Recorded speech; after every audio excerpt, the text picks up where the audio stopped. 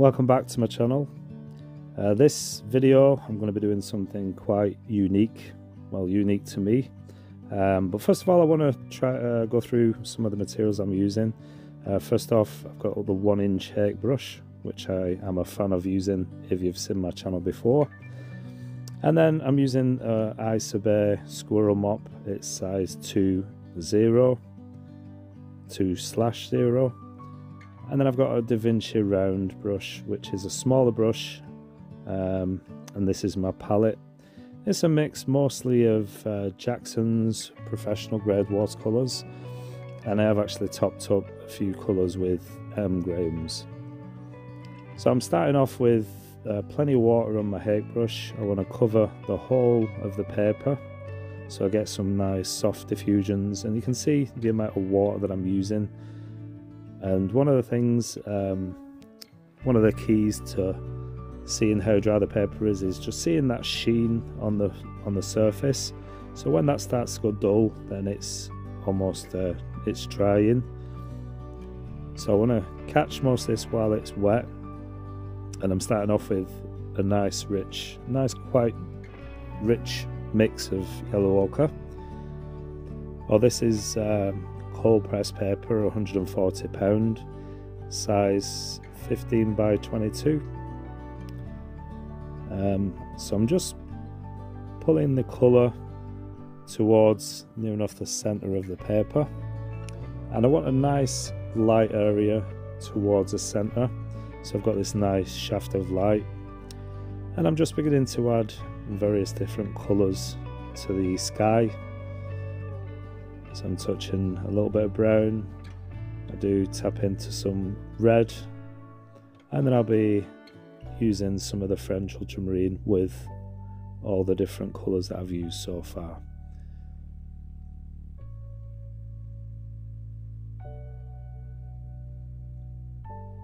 So I am having a big body of water in the bottom half of the painting, so I'm just going to get some of that colour in the bottom as well, just a soft reflected light, and then I'm just adding some of that French ultramarine, and as it mixes it gives me a nice grey as well.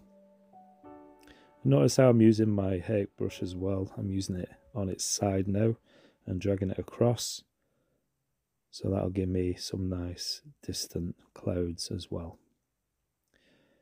If you do like my video so far, then please do hit the like. It really does help the algorithm just send my video to more people, so it does help a small channel like mine. I do like to use the card to scrape out some highlights, some rocks. So I'm popping in some mountains in this sort of mid-distance, so that'll be a nice backdrop with the sky. You can see all the interesting colours that are happening in the sky, and because it's still soft, I got this nice diffused look as well, and the colours are nicely flowing together and giving that unique look. And like I said, watercolour is all about timing. I haven't timed this bit right. I just want to add take out a bit of the pigment from the middle, so it gives me that reflective light in the water. But I think I've timed it a little bit wrong, so sometimes it works, sometimes it doesn't. It just depends. So it really is about timing. So if you want to lift or scrape anything out, you gotta choose the right time when the paint's almost dry but not quite. It's beginning to dry a little bit here, so I'm struggling to scrape out any more. I can scrape with the corner, as you can see, but it's a little bit dry now to scrape, getting a decent scraping effects with that.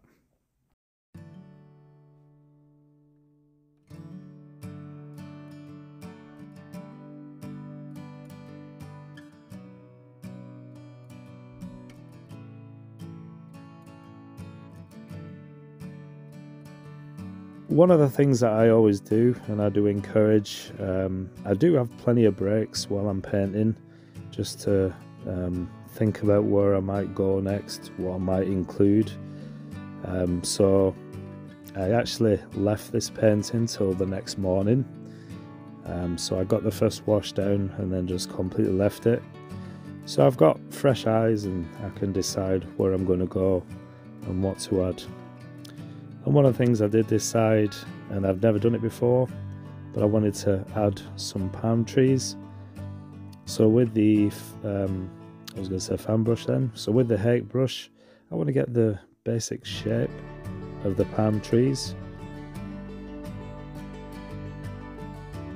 Like I said, I've never painted palm trees before, but thankfully, because of YouTube, I did have a look at a couple of videos just briefly, got the main idea and the shapes in my head, and then just go in and try my best.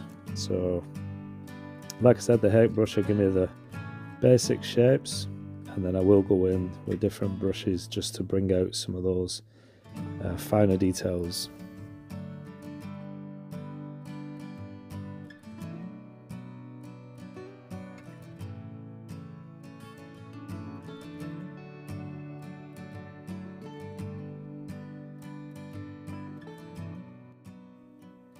Look how nice the background's soft diffuse colours, and then you got this really dark tree, the foliage of the palm tree in the foreground with a really dark contrast.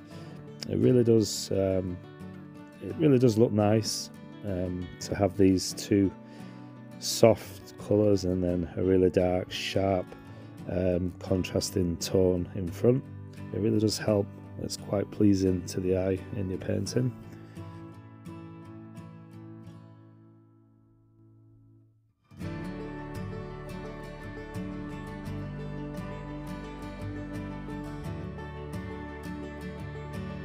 I think we all have brushes in our selection that we never seem to use. This is one of mine. It's a Jackson Silverline dagger brush, and I just thought this would be quite nice for the way the end of the brush, the tip. So I'm using this just to get those lines coming out, spiny sort of leaves and foliage from the palm tree. But if you don't have a dagger brush, then you can also use a liner brush for this part of the painting, or just any small brush. Now I am painting from imagination with this one, so it's something really that it becomes quite easy after a while. I say easy, and I've said these sort of things before. For some people it isn't easy, and I appreciate that, I understand that. But I think with time, as the more you practice, the more natural it becomes. Because honestly, a few years ago, if you was asked me to do a painting from the top of my head, and this really wouldn't have happened, I won't be able to do anything like this. So it just through constant practice and trial and error, sometimes you got to experiment, and sometimes you got to fail as well.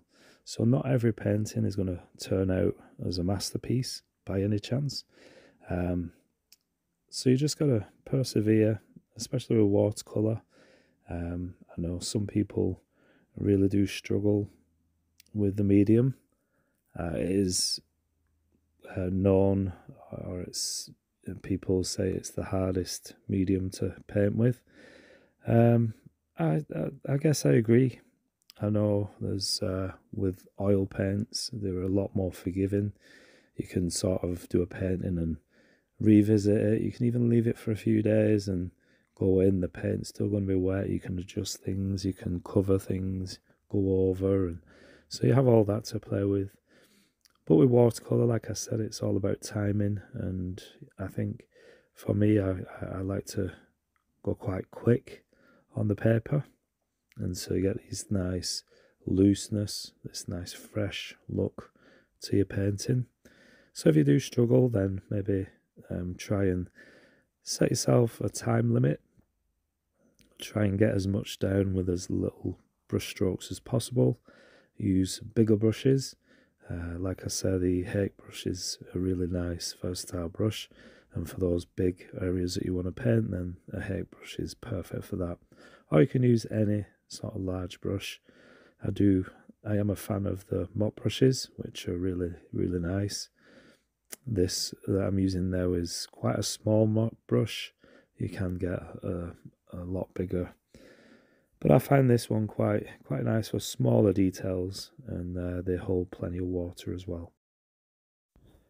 So if you don't have a hake brush, then I do recommend just picking one up. Mine is actually from Jackson's, so it's the sort of, I think it's a Jackson brand, so it really isn't expensive. And then I'd definitely look into investing into some mop brushes as well. So there's many different brushes that you can use, but these are ones that I really do suggest if you want to loosen up with your watercolors. And there are plenty of brushes that I have that I don't really use, like the Silverline, the Jackson Silverline brush, dagger brush. So if you're like me, then you probably don't need any new brushes. It's just a case of getting into your materials and using the equipment, the materials that you do have. I know it's really nice to buy new things when it comes to art, and you can spend a lot of money really with different materials, but I think for me it's just using the ones that I've already got.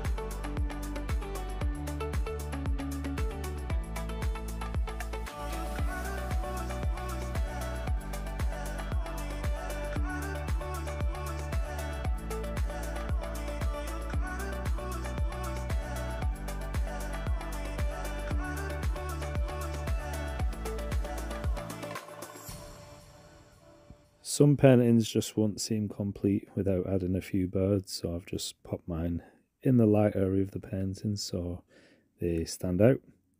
But that's it for this week. I hope you like this one. Thanks for joining me. Please give me a thumbs up and see you next week.